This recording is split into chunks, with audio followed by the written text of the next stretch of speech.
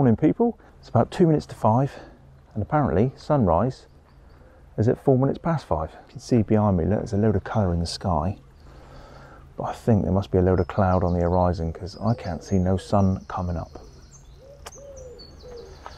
Got out of bed this morning about 4:15, couldn't sleep because it's like you're trying to sleep in an oven because it's boiling at the bloody minute.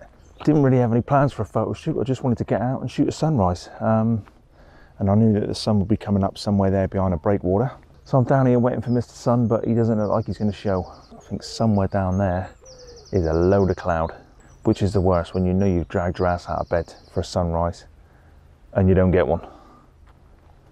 But fingers crossed, something might happen. There's a bit of colour there. I'm at a place called Battery Gardens in Brixham. Down here in front of me is where a lot of people go fishing. I always thought there'd be a nice bit of long exposure, water in the foreground, breakwater in the lighthouse in the background, but I was hoping for a bit more colour, to be honest. Anyway, I'm going to have a walk about and see what I can find, and if I do find anything I'll start banging me gums. But look at this, 5 o'clock in the morning and I'm t-shirt and shorts. Bloody lovely. There's no one about, not a soul about. Dead. A couple of seagulls, as you can hear. Right, I'm going to have a walk about and hopefully Mr. Sun's going to show his face. Cool. Well, I was completely wrong. Right, I haven't got my glasses on here, so I don't know if you can see that. But the sun is just coming up over here somewhere. Where do I want to be? Do I want to be down the car park? Right, quick walk, left, right, left, right. I quite like what's happening here. I've got the horizon. The sun's just poking its head through the horizon. And I've got the breakwater and the lighthouse all in the same scene. So I might, and there's a bit of colour in the sky, so I'm going to chuck my 70 to 200mm on, have a play with that.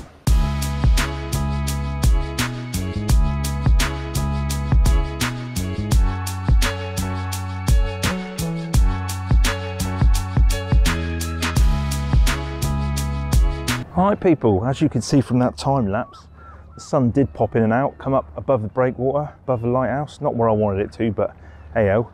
I literally just got my camera on a tripod here, got my 70 to 200 on, 200mm, focused at the lighthouse, or focused on the lighthouse, shooting at f9, going between sort of 60th and 100ths of a second. And every time a trawler comes out, I just tap it and get a nice picture. So I've got the end of the breakwater, the lighthouse, sun rising, and a trawler. Looks quite cool, I think. Yes, hopefully I got some nice shots there. It's been quite nice just stood here watching the trawlers go in and out. Would have been a cool time lapse actually with the Canon, with the sun coming up and the trawlers going around. Because I think the time lapse I got on this was a little bit wide, but yeah, it's lovely. It's nice. But I'm getting eaten alive by bloody midges. So drank so much red wine last night, you think it'd put them off. In fact, I wish I bought me trunks. I could have gone for a dip. Saying that, I've been swimming the last 2 nights this week and the water is absolutely lush. Only June, but it's nice. It's nice swimming at the minute, nice and fresh. And just a minute ago, actually, I did see Sammy Seal here somewhere. So if he pops up, I'll get some video of him, but... Anyway, look at that now, look at the sun. Oh, lovely. Oh, if those shots are any good, here they are. Like I say, shot on the Canon EOS R, the 70 to 200mm, the old school, the EF with the adapter to the RF, between sort of 60th and 100ths of a second. Yeah, if they're any good, here they are. So the midges on the bloody lens, look. Cool.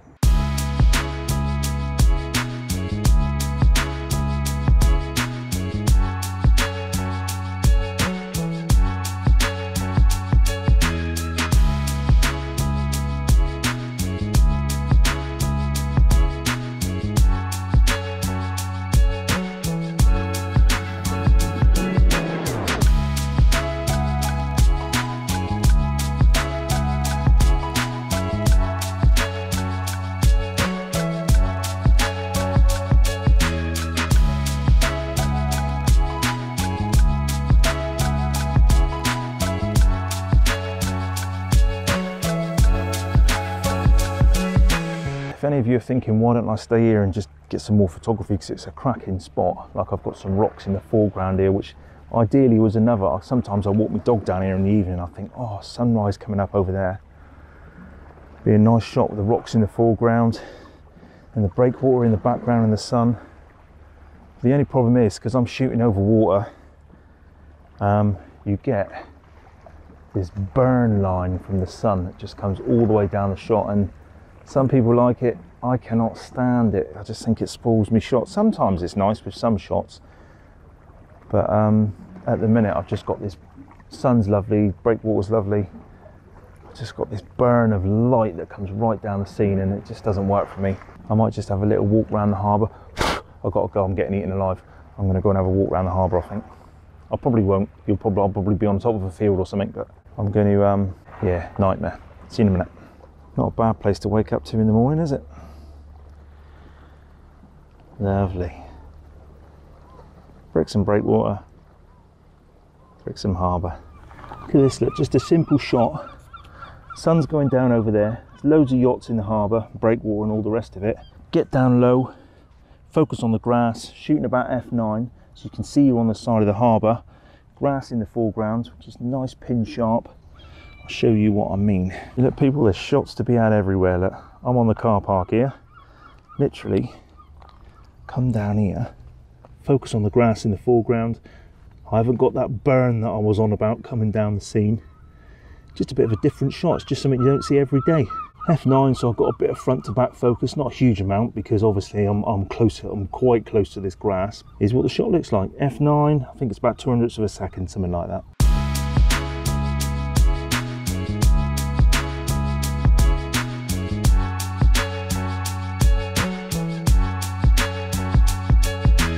I quite like this shot here, shooting this this boat here, because I quite like the reflection of the mast up and down.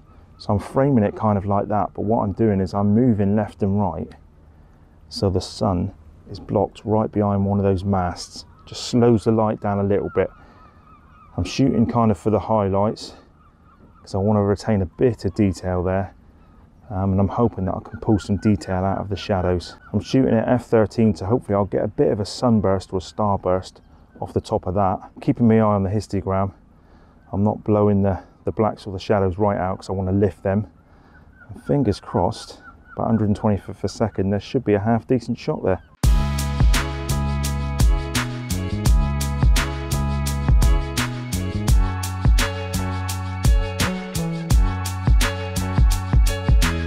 Don't know what's happened to me again. No tripod, just walking around freehand. Cool.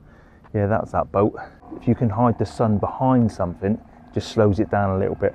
Whether it be a tree, a mast of a boat, it just breaks it down a little bit. I think sometimes that helps when you're shooting into the sun. Although saying that, I could be talking a load of gumph and the shot might be crap. Right, time's getting on. It's about 6:30 now. Oh, it's lovely. I feel like I'm in Spain. Lush down here, isn't it? Look at that. In fact, what I might do one morning is come out and just get a load of video of Brixham during sunrise. Because it's lush. You know what I said about putting the sun behind something? So I thought it'd be a cool shot to grab with the boats and that in the background and the yachts and whatnot. But look at these two shots. Literally standing in the same place, but one is about 2 foot higher than the other. One I've let the sun come blazing through. God, I'm getting eaten alive this morning. And the other one I've just bent down a little bit and I've just blocked the sun and I've got a bit of a starburst off the corner of this thing.